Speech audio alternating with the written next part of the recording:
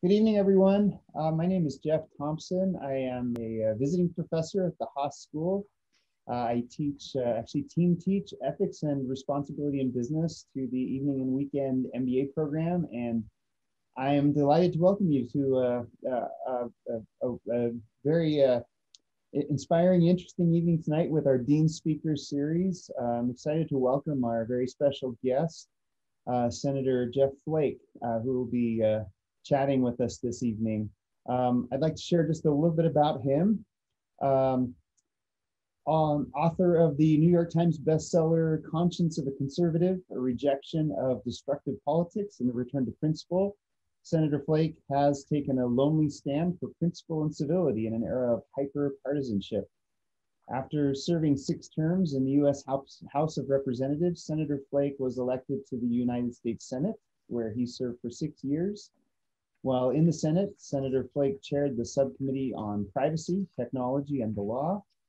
He also chaired the Africa Subcommittee of the Foreign Relations Committee, where he passed landmark legislation on wildlife trafficking and democratic governance. Prior to entering Congress, Senator Flake served as executive director of the Goldwater Institute in Arizona. He also directed the Foundation for Democracy in Namibia during that nation's transition to independence. Senator Flake holds degrees in international relations and political science from Brigham Young University. He's currently a contributor to CNN. He's guest lectured at Princeton, Yale, and Stanford, was a resident fellow at Harvard University. Senator Flake currently lectures at the Marriott School of Business at Brigham Young University, as well as at Arizona State University. And Senator Flake and his wife, Cheryl, live in Arizona and Utah and are the parents of 5 children. On a personal note, I've had the great pleasure of getting to know Senator Flake personally at my home institution of Brigham Young University.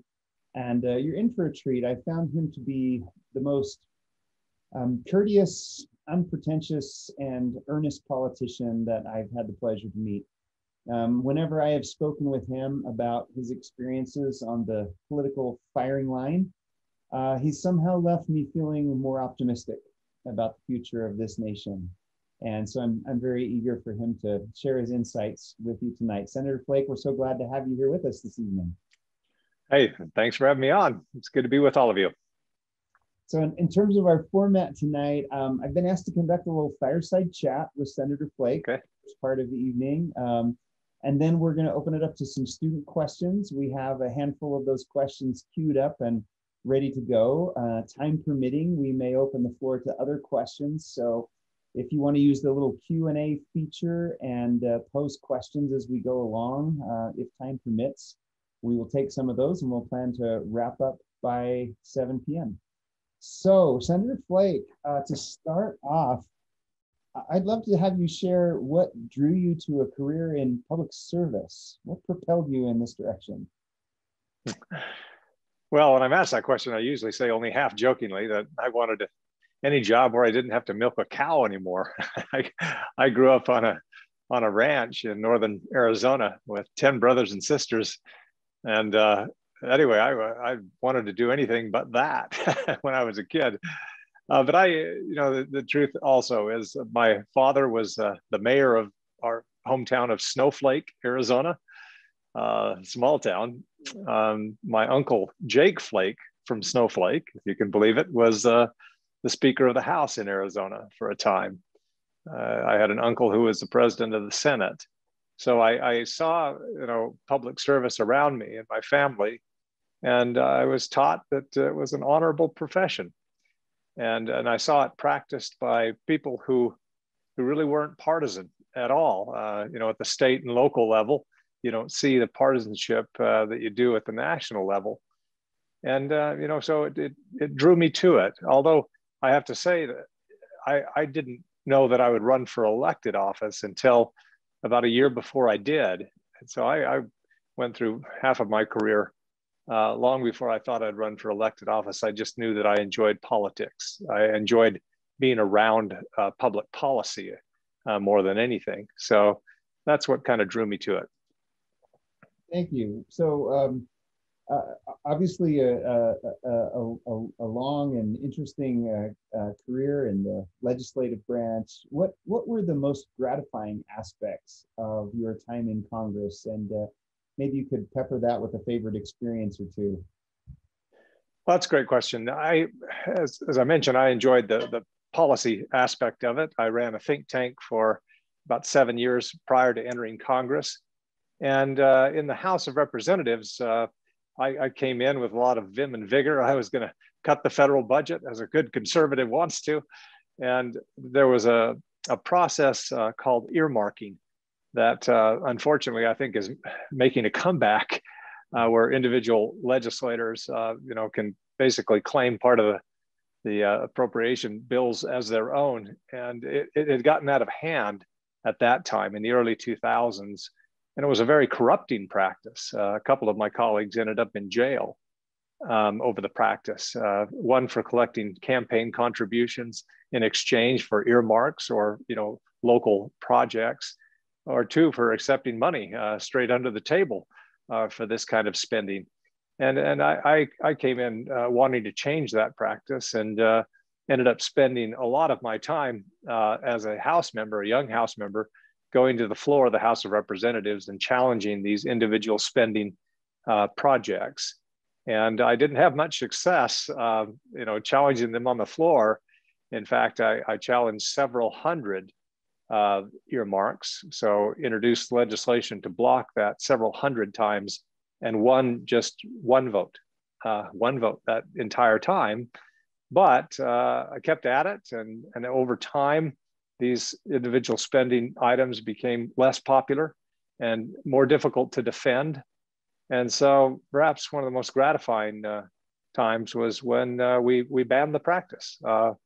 First, Speaker Pelosi, when she was in earlier, this was after 2006, banned earmarks for private companies. And then later, John Boehner as Speaker, Republicans moved to ban earmarks completely. And they've been gone. Unfortunately, I think they're going to come back in some form or fashion.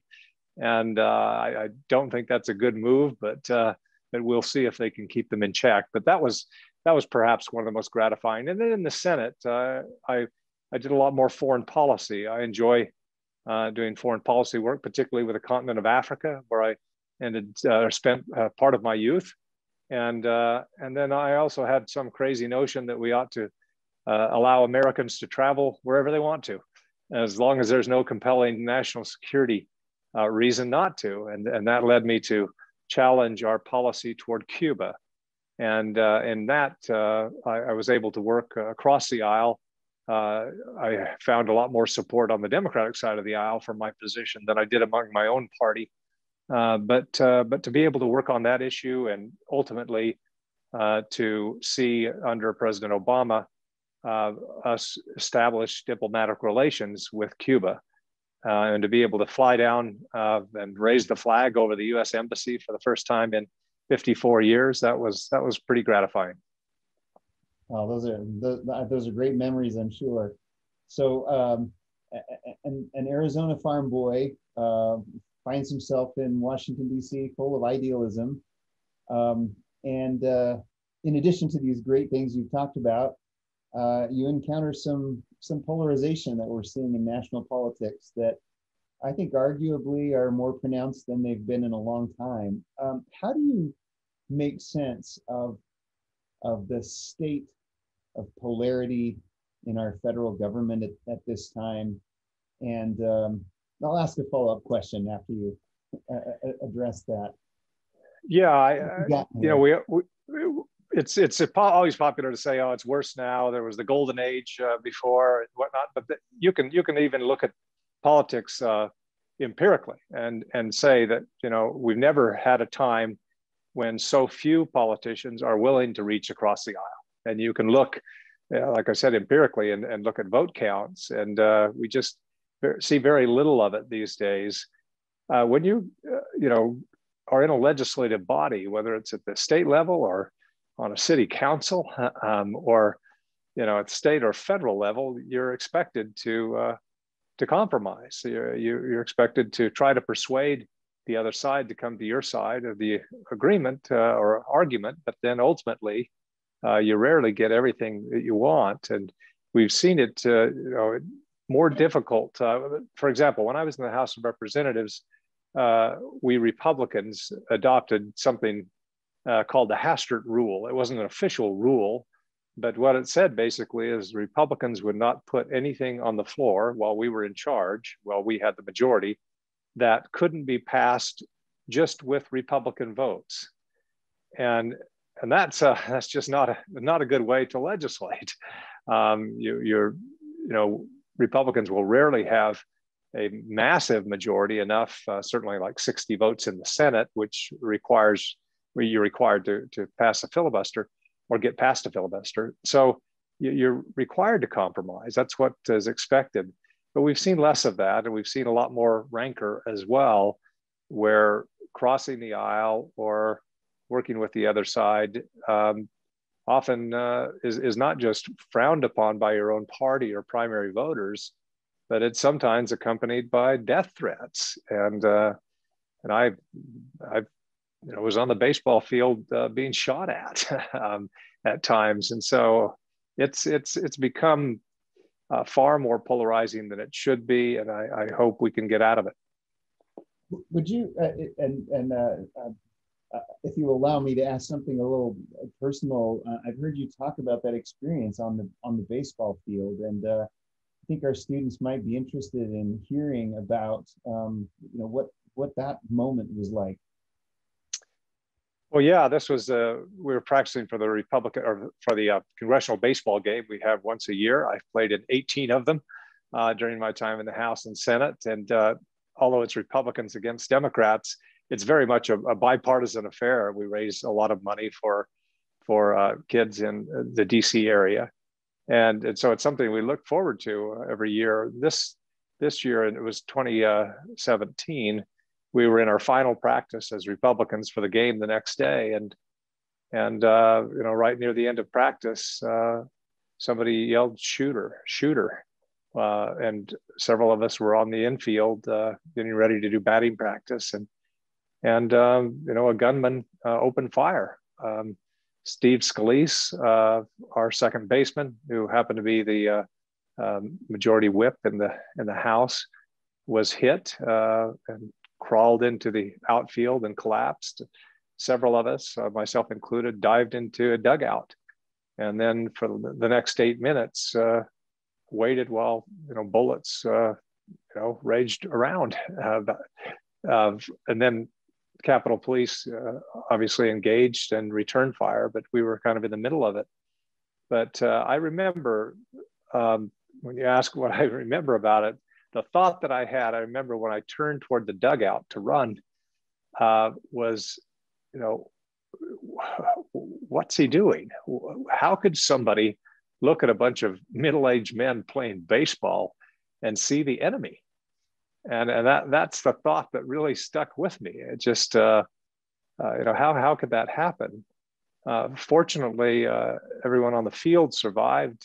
Steve Scalise, as soon as this gunman was shot, and he ended up losing his life, I ran out to Steve and used my batting glove to plug the bullet hole in his hip, and he was able to survive until first responders got there. But it was a terrible scene, and that's not the only one. I was reminded. I just did an op-ed for USA Today yesterday with Gabby Giffords, my colleague from Arizona, who was shot while holding a town hall of sorts in a parking lot.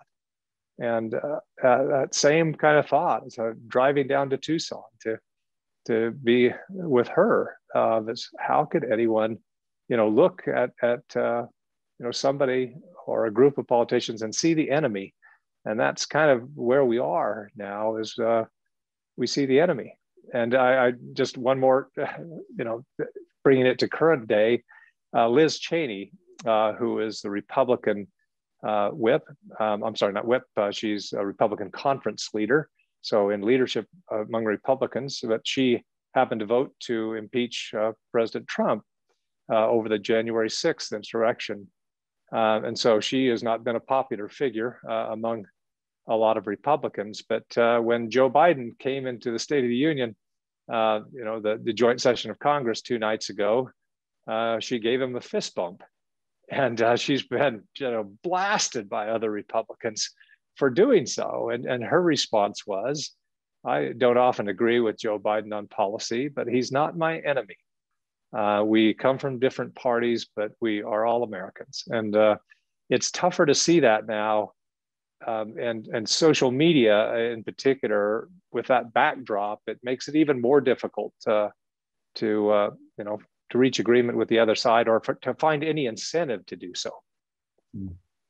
Sorry, long answer to a short question. No, it's great. Thank you for sharing that. You're no stranger yourself to incurring wrath, and you were willing to stand in opposition to your own party. I'd love to hear you just reflect on what gave you the confidence to take that sort of stand, and how do you deal with the personal toll of standing for your values when it's maybe unpopular on both sides of the aisle? Well, the way I always looked at it, it's great to be a member of Congress, to be in the House and to be in the Senate. It's a heady experience, and there's a lot to be said for it. But there are also a lot of sacrifices that you make, and most especially your family. And for me in Arizona, flying to Washington 30 some weeks of the year and leaving my family behind, and in particular my wife, had to deal with a lot. And so my thought was always, boy, if I'm going to be doing this, I better be accomplishing something. I better be standing for something, because if I'm just back there to mark time, then it's really not worth the sacrifice, particularly for your family. And so that when it came to whether I should, as a Republican and as a conservative, go along with policies that I didn't think were conservative, and to basically justify behavior that wasn't proper, and that I'd stood against my entire life. I didn't think I was doing justice to either my own principles or my family's sacrifice. And so for me, when it came to whether I would support the president's policies or condone his behavior, I just couldn't do it. I would have liked to have maybe stayed another term in the Senate, but I knew that in doing so, I would have to ultimately be on a campaign stage with the president who would ridicule my colleagues, who would make fun of people in my state, largely minorities too, and I'd have to look at my shoes when he, when he's said these things, on the campaign stage, or laugh at his jokes, and I couldn't do it. And so there came a time where, you have to decide, is this what I can do, or is it not? And that's why I chose to stand and say what I thought was right, and be able to be in the Senate for 2 years after I decided, almost 2 years after I decided that I wasn't going to support the president. Yeah, you come under a lot of criticism, but you do what you think is right. And I thought that was the right thing, and I still do. Thank you, Senator Flake. We've got a room full here of students who are in the midst of careers or preparing for careers, when they're going to be called upon to stand up occasionally for things that are unpopular. It's easy to talk about doing that in the ethics classroom. It's a much different thing when you're looking your colleagues in the eye and taking an unpopular stance. I'd love to hear you just reflect on what advice you would give to our students here about preparing for those difficult moments when standing for your values is going to incur a personal cost. Well, I would argue, whether it's in business or in politics or whatever endeavor you're in, just look at the long game. Look at how you want to be viewed, what you want your legacy to be, and if you do, it makes you act differently, I think. If you're just looking as a politician, I could speak as a politician, if you're just looking at the next election, what do I have to do to keep the voters with me? What do I have to do to get past a Republican primary or a general election? Instead of, where do I think the country ought to be? What kind of country do I want to leave for my kids and my grandkids? Looking at the long game just makes you act a little differently. Politics is politics, and everyone, like I said, it makes compromises. That's part of the game. That's part of what you do in politics. But there are certain core principles that you ought to hold and say, there are places I can't go, or there are things that I won't do. There are words that I won't say. And I think if you'll just remember that, like I said, whether you're in business or politics or any type of public service, whether it's elected office or not, I admired so much those people who the former president would call part of the deep state, but frankly, those federal part of the federal bureaucracy or election officials or others who stood up and did the right thing when there was a lot of pressure not to. And so it's not just those in elected office that are faced with these kind of decisions. If you're in public service in any form or in business, you're going to be faced with these kind of dilemmas. And I say just look at the long term always, and that'll change your perspective. Thank you. That's a wise response. You've been devoting a lot of time and attention to civility and public engagement at more of a local level. And I know these same polarizing tensions we've talked about are resonating in the lives of our students. I'm reading it in their papers. They're dealing with these ideological rifts in their own families, their own communities, their workplaces. What advice do you have? What path forward do you see for our students in their sphere of influence to foster more civility in the midst of all of these debates? That's great. That's a great question. As an official, elected officials, you obviously read Twitter. you look at social media, whether you say you do or not, you do, and you're influenced by it. And typically on social media, for every positive comment, there are 10 negative, and you understand that. You've come to understand that.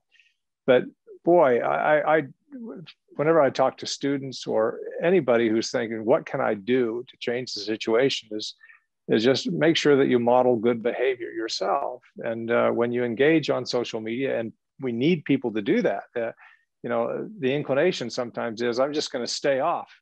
I'm just going to stay away. But we need people to engage, but to do so in a positive way.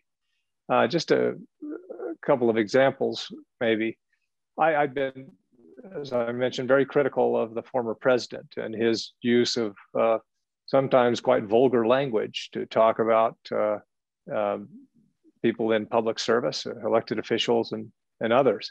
And so after the midterm elections in 2018, a Democrat was elected who, in an unguarded moment, I guess, that was caught on tape, used very vulgar language to talk about how the president ought to be impeached and whatnot. And so I thought, since I've been critical of one side, I ought to be critical of the other. And I said, as elected officials, we ought to model better behavior. We're better than this. Over the next 2 days, there were 30,000 comments on my tweet. I was what you call ratioed, when there are more comments than there are likes or retweets, then you've been ratioed. But not all 30,000 were the same, but the vast majority of them said something like the following: if the president speaks this way, then so must we. And that's the problem. If we don't have people willing to model better behavior, then everything simply escalates. And so the advice I would give is to not say anything that you wouldn't want your mother to see. And you see it unfortunately come back to bite a lot of people. There was a woman who was nominated for the head of Office of Management and Budget, or OMB, named Neera Tanden, and she was forced to withdraw her nomination. This was a cabinet level office because of tweets that she had sent out years before against some senators who would then have to confirm her for this position. And not enough of them were willing to do so. Now, she had actually come after me on a few of these tweets, but I felt, she was certainly sorry for what she'd done. And I actually, not in the Senate, but supported her nomination. But boy, be careful about how you use social media, because it will come back, maybe to even impact your own career. But more than that, it has an impact on the incentives that politicians consider when they make decisions. So anyway, I don't know if that makes sense or not. But. Yeah, it does. Thank you for that advice. That's helpful for all of us. So in the midst of what I think we could safely call the mess that is the national political scene, or at least it has been, the events of January 6th, a lot of harrowing things in our recent history. What gives you hope for the future of democracy, for the future of this nation? That's great. Great question. I hope that politics becomes boring again. I wrote a piece for the Washington Post a while ago where I said, 6 months from now, what do we want to see? I want to see boring politics, and where people will go back to watching football and The Bachelor or whatever else, and not look to politics for entertainment and sparring. So where I have the hope is that, one, we have better behavior being modeled now, certainly from the White House. And not that I always agree with Joe Biden. I'm from a different party. I have a different perspective on a lot of his policies, but he is modeling better behavior. And so having that at the top helps. But what really gives me hope is that political pendulums swing wildly sometimes, but they do. And when there's no market for a certain type of politics or behavior, then politicians will reach a different conclusion and go a different way. And I'm speaking as a Republican. I don't want to make this partisan, but I like our two-party system that served us well. But you have to have two parties that are grounded in reality, that aren't trafficking in conspiracy theories, and that will engage on policy issues and not so much, on conspiracy theories. I'm saying that because in Arizona, we're still, right now, the Republican Party is challenging the election results from November still, and having to do a forensic audit of all the ballots in Maricopa County. So it's fresh on my mind here. But ultimately, the voters said in Arizona, frankly, we don't like that. And you can't go through too many cycles before politicians will recognize this isn't working. We've got to go a different direction. Like I said, it's far more difficult to see civility and bipartisanship with the social media backdrop that we have. But I think it will happen, because you'll have leaders who will stand up and say enough is enough. And I'm seeing some of that. We're in a better situation, I think, now than we were, 6 months ago or a year ago. And I think that we're going to see signs on certain areas where, if you have success on bipartisanship in one area, then it spreads, and we can do some other things as well. So hopefully, with some of the legislation being proposed, we can work together on that, and then that'll spread to other things as well. And I should say as well, we're also seeing, after the horrible situation with the George Floyd killing, last year, you've had, I think, 140 pieces of legislation passed nationwide in state legislatures, sometimes cities. Police departments are policing differently. And for the most part, that's been a bipartisan exercise at the state and local level. And so if we can do some of that at the federal level, then I'm more hopeful.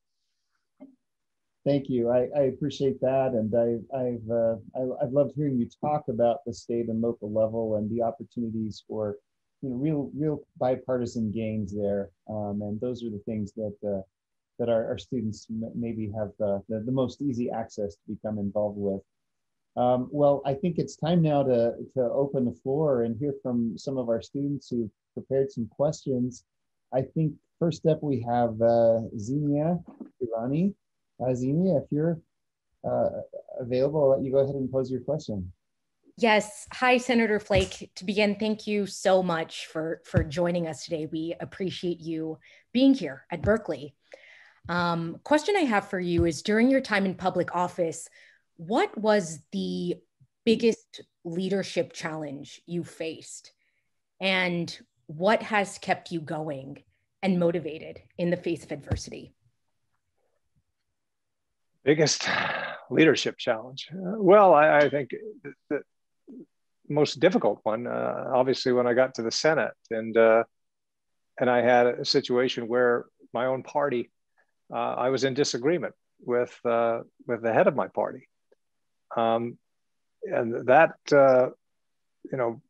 it becomes difficult because you are under pressure at home and among your colleagues to stick with the party, stick together, and that's the most difficult decision you make as a politician.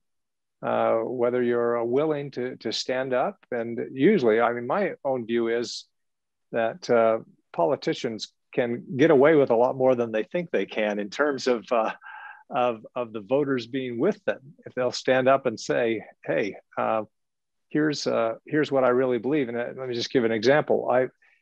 I part of the reason I went to Congress is because some issues I felt, really were impacting Arizona and needed to be solved. And one of those is immigration reform. And my party, the Republican Party, wasn't too keen on some of the kind of reform efforts that I was engaged in. Comprehensive immigration reform. It was often called amnesty because it was willing to, have some way to deal with those who are here undocumented, to give them a path to citizenship, or to deal with the dreamers, or to have more liberal visa programs. And I received a lot of pressure at home and had a couple of primaries from people coming from my right. And those pressures are always there. But like I said, if you conclude that I'm here as an elected official to do something, to move policy in the right direction, then it's worth it. It's worth taking the arrows, and it's worth standing up to your own president, to your own party, if need be. Now, ultimately, you may face a situation where you simply are out of step with the voters in your district. And I certainly found myself out of step with that subset of a subset of a subset, Republican primary voters in the end. And I would have had to change my entire, position and really who I was if I was, to be able to pass a Republican primary in 2018. And so sometimes you may feel I'm just not there, but most times leaders can move and educate their voters. That's why we have a representative democracy. And that's what I think too few legislators are willing to do, because the easiest path today, I can tell you, the easiest path and what people are incentivized to do is to, whenever a big issue comes up, whether it's climate change or it's policing or it's immigration reform, is to rush to your tribe and to state where you are, and don't indicate that you might be open to persuasion or education or that you might somehow change your mind, because as soon as you indicate that, then you're hit from both sides or all sides. And it's easier to just say, I just want one side mad at me. And that's the calculation that too many people in politics make today. So I don't know if that answers your question or not. Answered, thank you. Thanks. Thanks, Inya. Let's hear from Lishan Chen.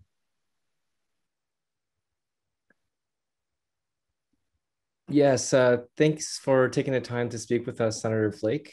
I'm a first year in the evening weekend program here at Haas. Many of us will be future leaders employed by the social media companies that you mentioned when we graduate. So my question is, what do you think are actionable steps that we can take to mitigate the problem of hyperpolarization brought on by the attention-grabbing 24 Well, that's an excellent question, and I feel for those who are in positions of trust, frankly, with the social media companies, the big ones, Facebook and Google and all the others, and I know most of them and have worked with them, and for the most part, frankly, I think we're trying to find a balance here and trying to do the right thing. And I'm not one of those that goes out to criticize every head of a big media company or a social media company, because every time you think you've struck the right balance between free speech or whatever else is on the other side, or it's always been a struggle between freedom and security that we as politicians will try to strike. As soon as you do, then new technology comes along that blows it all up, and you have to do it again. So I think the key is to go in with the right frame of mind, whatever company you're going to work with, and I think we all know that what goes on or what is allowed on some of these platforms is not good for the country. But we also know that we can't simply go and cut off the free speech of people that want to express themselves politically. So, like I said, striking that balance and just going in with the right attitude is all we can do, because every time we think that anybody who says they have the solution to how Twitter ought to handle, Donald Trump, now that he's an ex-president, or you just don't, or mediums will change and platforms will change, and we'll be faced with this rebalance again. So the key is just to have the right principles and know what's good for the country, and try to do what's best for, like I said, your kids and your grandkids who will have different platforms. But social media is with us. We're not going to go back to the time where people simply, read the evening newspaper that was delivered, or the morning paper, or watched one of the three networks. This is here to stay. There's some form of it. It'll just be different platforms that evolve. And so the key is to say what's best for society as a whole. And we've seen we can view other countries as they try to deal with it, more authoritarian countries, and we don't want to go that direction either. So I'm looking forward to those in your position and of your age to figure this out. And then once the technology changes, to figure it out again, because that's what we're going to have to do. But I can tell you that politicians are usually, way behind on the technology side. I remember the hearing we had with the first big one that we had with Mark Zuckerberg. It was a joint Commerce and Judiciary Committee hearing. And one of the late night comics said later that night that 6 of the senators who were posing questions and were spouting off on, how to handle this technology, he said 6 of their passwords, email passwords, were still password. So it pointed out in a humorous way how behind most politicians are, particularly those of a vintage age. I mean, you have the average age in the Senate is still pretty high. Thanks so much. Thank you, Lishan. And as we move on, I'll point out to echo Senator Flake. I mean, interacting at a university with young people like Lishan who are headed toward leadership is one of the reasons I have hope for the future and for better things. I'm sure, Senator, you probably experienced that in your tours of various universities as well. Let's hear from Dan Bernstein. Yeah, thank you, Professor Thompson. Thank you both for taking the time with us tonight. Just a quick intro. I'm a Kingsford sales leader by day, a Haas student by night, and ultimately a substantially underdressed individual to be asking you guys a question tonight. But nevertheless, Senator Flake, you've had a relentless commitment to your values, and I love your advice about playing the long game. A lot of us here are in our MBA journey, and we're either forming or revisiting our purpose and values. So what I would love to hear from you is, how did you form your values, and ultimately, how did you get such conviction behind them? Well, I think my upbringing, like I said, watching my dad and my aunts and uncles serve, and to see public service as an honorable profession and something that I wanted to go in with that in mind, I think was one part of it. But as far as what informs your values, everybody has a different thing. For me, my religion played a big part of who I was growing up and who I am today. So whether it's religion, or whether it's your own conscience, or whether it's example of others, you go in, the best politicians we have are those that go in with conviction and principles, but understand with legislative bodies, we're there to get as much consensus as we can, but to move public policy in a direction that you feel it ought to go, but not to view public policy, as a cudgel, or politics as a way to just simply beat up on others. And so that's kind of how I've seen it. It's just, like I said, for me, it just wasn't worth the sacrifices that are made, particularly by your family, if you're going into one, either just mark time and enjoy the perks of office, or two, to go in and use politics as a way to simply one up the other side, whether it's the other party or others. It's just it's not worth it that way.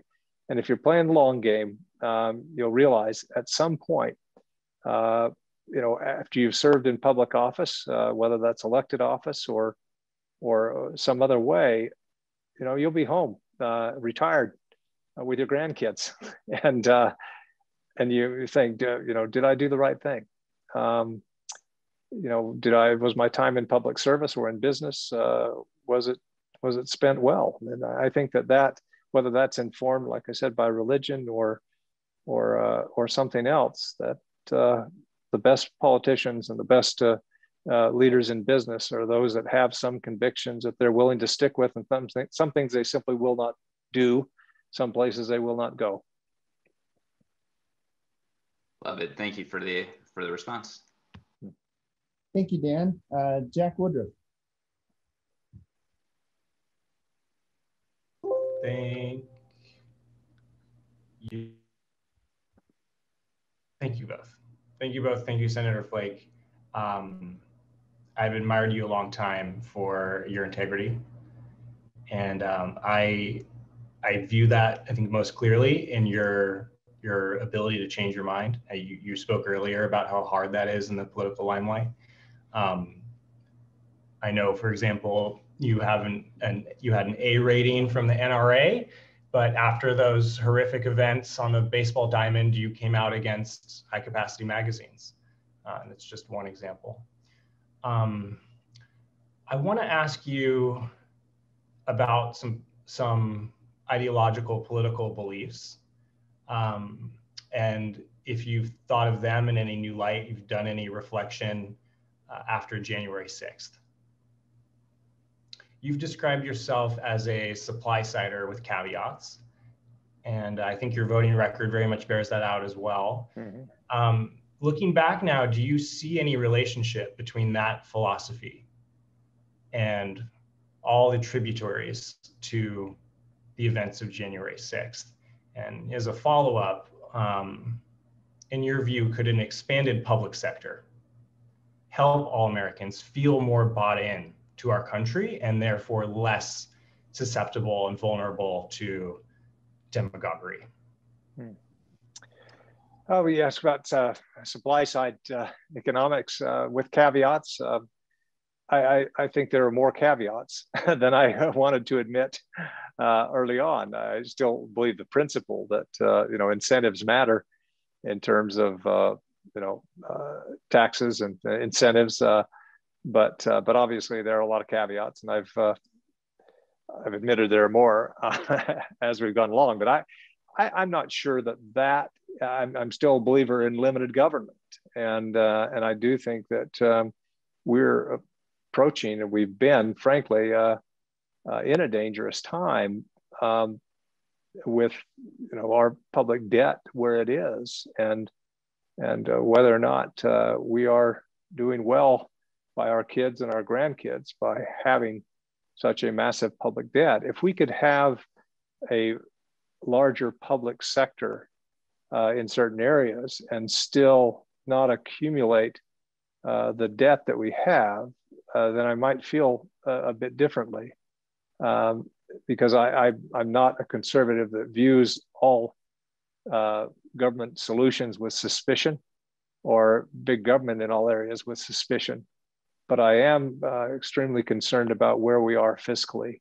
At some point, we're going to hit a breaking point where we simply are accumulating too much debt. So now, whether or not that's best solved by more supply side type economics or something else, but I am concerned about the equality gap and how we deal with that. I tend, as a conservative, to look more on the opportunity side and look more at some of the inputs, how we educate the population and what we do with our public education system and opportunities that we give, than perhaps some on the other side of the aisle. But I don't know, looking at January 6th, if you can point to some of these things as a contributor. I think the biggest contribution to January 6th were the actions of the president and people in my party that were willing to go along with that. And like I said, I wouldn't contribute that too much to supply side economics or conservative kind of economic policy, because the president is not, or the former president was not much of a practitioner of it. His ideology was just whatever keeps me in office. So I'm not sure, and I wouldn't go as far as to say that my supply side leanings had much to do with January 6th, but I'm certainly, I know where the blame lies, and it's with my former president and my party. Thank you very much. Very thoughtful. Let's hear from Farzad Yosefi. Yeah, thank you, Professor Thompson, and thank you, Senator Flake, for joining us today. It's great to hear from you. A lot of great questions have already been asked, so hopefully I don't make you repeat anything. Feel free to skip. We're in Professor Thompson's ethics class, so I decided to ask about ethics. I see our extreme partisanship today in our politics, and I feel like this is discouraging almost unethical policy, or it's discouraging ethical policymaking. Wanted to see if you agree with that we're getting to that point. And what are your thoughts on ending this extreme partisanship that I feel like is a huge danger to our country? You talked about you like the two-party system, but could getting rid of the two-party system be a solution to kind of ending such extreme partisanship? Well, I'm not, I look around the world and see multi-party democracies. They have their own issues. I think our system is served us pretty well. I do think that there need to be reforms, significant reforms, election reforms. I would like to remove as much as we can primaries from being run by the parties. For example, I'm very much in favor of what Alaska did with what they call the top four, where Republicans and Democrats get out of the primary business, and the top four candidates move on to the general, and then ranked choice voting is used, for the general. That I think we've been looking, several of us, at trying to do something similar in Arizona. We now have it in Maine and in Alaska statewide, but that has many advantages. One, you have somebody like Lisa Murkowski, one of my former colleagues, who, having voted for the president's impeachment and opposing him on many policies and issues, would likely not have a chance in a Republican primary. And so the incentive for her would be to if she wanted to stay in office, to go along with the president and some policies that she disagrees with. But given their system now, she's far freer to vote her conscience, if you will, or to do what she believes is right, because she can get to the general ballot and do quite well, I think. I think she'll be back in the Senate after the next cycle. So I think that would help. So certain election reforms, obviously, the way we draw district lines for the Congress needs to change. We in Arizona have a better system than most states, but it still could be improved. So I think, certain election reforms that would make our two-party system work a lot better. Right now, in Arizona, as a Republican who would like to see some other Republicans elected, I mean, we have two Democrats representing Arizona in the Senate for the first time in over 70 years. And that will likely persist as long as my party, is so far out and extreme. And like I said, right now, still challenging the last election rather than saying, all right, here are some policy options where we can gain advantage over the other side. If we had a system of, a final four and then a ranked choice voting system, and ranked choice has another advantage too. If you realize that, somebody can rank you either 1, 2, or 3, you're a lot less likely to run a very negative campaign because you want to be somebody's second choice as well. And so reforms like that, I think, can go a long way toward making our two-party system a lot better. Thank you. Thank you, Farzad. I think we have one more question that's queued up. Stephen of Orculia. Yes, thank you, Professor Thompson. Thanks, Senator Flake. I have questions. A question I've had actually for a while as it pertains to people in leadership positions, and that is the majority of people only get to see the public-facing side of their elected officials. You've been in a unique position to get to know some of these people personally and understand them on a one-to-one basis. My question is, how often do you see people make statements or vote in a way that aligns with their public persona, but not necessarily their personal one? Well, Stephen, that's a great question. Very perceptive. Gratefully, you look at the situation now. You look at cable news, and you see people sparring or with their press conferences and whatnot. You see them on the floor, and you think they hate each other. These Republicans and Democrats, these leaders. But I can tell you that the situation isn't that bad. It's not as bad as it seems. People do get along better, but there's just no incentive for them to do that on the cable news at night or on the Senate floor. But there is, things have changed in a way that make it less likely for people who would otherwise feel incentive to agree or to work across the aisle than they used to. It's often been said in Washington that You'll never question your colleague's motives if you know the names of his or her children. And it used to be that members of Congress got to know each other a lot better, just the way our system was structured, because you used to move your family back to Washington once you were elected and live next to, you know, Republicans and Democrats living, you know, close together. Their kids would go to school, they together, and they would recreate and worship on the weekends. And you don't have as much of that, so the situation is more difficult. But it's still better than it looks. And let me just say one example. When I got to the Senate, I was so upset that we had changed the practice in the Senate, where you used to have at least one, sometimes two lunches a week where Democrats and Republicans would have lunch together, and just the senators.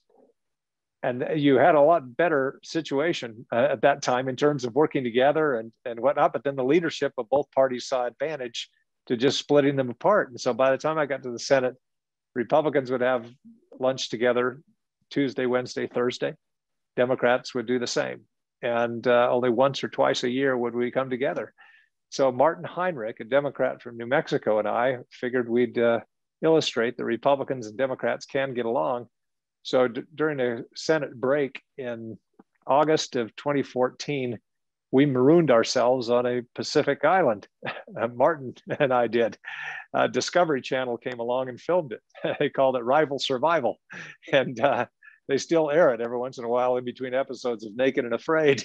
But I remember coming back, and Stephen Colbert had the best line. He said, Jeff Flake and Martin Heinrich proved once and for all Republicans and Democrats can get along if death is the only option. So we've proved that empirically, that it can happen. But the situation is tougher because there are fewer opportunities. But I can tell you, in the morning, almost every morning in Washington, when the Senate is there, in the Senate gym, there will be Chuck Schumer on a treadmill next to Cornyn. And Rand Paul will be in there, and Ted Cruz, and Dick Durbin. And there's some of that goes along, but less of it. And congressional codels where members travel around the world together. Some of that goes on, certainly not in a pandemic, but it's less than it used to be. So yeah, back to your question, it is better than it looks. And there are some things that we could do to make the situation a lot better, where the trust level between Republicans and Democrats is there. If you trust your colleagues, and Martin Heinrich and I sponsored and passed legislation after that island trip together, because I knew that I could trust Martin, that if we had legislation, that he wouldn't use procedures when we got to the floor to include amendments that I didn't want, and he knew that I would do the same. So that trust level needs to be there, and we just don't see much of it today. Sorry, that's a long answer to a short question too. Thank you, it was helpful to hear. Thank you, Stephen, great question. Thank you all, and we have a lot of questions that are unfortunately going to go unanswered. The time has flown by. So with a minute left, Senator Flake, any parting words of advice you have for these folks who are building their careers and looking to contribute? What would be your word of advice to usher them? Well, you're doing the right thing. I mean, you're in a class like this. You're mid-career, many of you. Considering what you can give back, or whether you can go forward in a way, whether it's public service or in business, in ways that make our country better. So you're already where you need to be, and certainly are in a far better position than I was at your stage in life. So just keep it up, and just remember, look at the long game. Play the long game all the time. Think about where our country will be, what's best for your kids and your grandkids. If you do that, then you're happier, and the country's in a much better place. So, and enter public service. We need people who who understand that that it's a noble profession, and to not get in the habit of demeaning all of those who are in it. Obviously, you're going to have your bad apples, and you need to call people into account when that's proper. But don't be down on the whole system. We have a good system of government, and pendulums, like I said, do swing, and things will change. Majorities change, and always remember that. And one pitch that I'll make, and it's a tough one to make now, but I love the Senate filibuster because it is one of the few mechanisms left that force the parties to work together. And it's popular when you're not in the majority when you're in the majority to diss the filibuster. And nobody in the House likes the Senate filibuster because it's frustrating to pass legislation that dies in the Senate. But we want a situation where legislation that's passed endures, and where we don't have a situation where one party will pass legislation that as soon as the next party comes in charge, will try to undo it, and we just ping pong back and forth. That's not a good situation. So we've got to come to consensus. And I think given the questions that you guys are on the right track. So anyway, get involved in public service. Thank you so much, Senator Flake. This has been a delight. And students, it's good to see many of you again. I wish you all well. Thank you for your contributions. And yeah, it's the long game. We'll leave with that ringing in our ears. Thank you, Senator Flake. Thank you. Thank you all.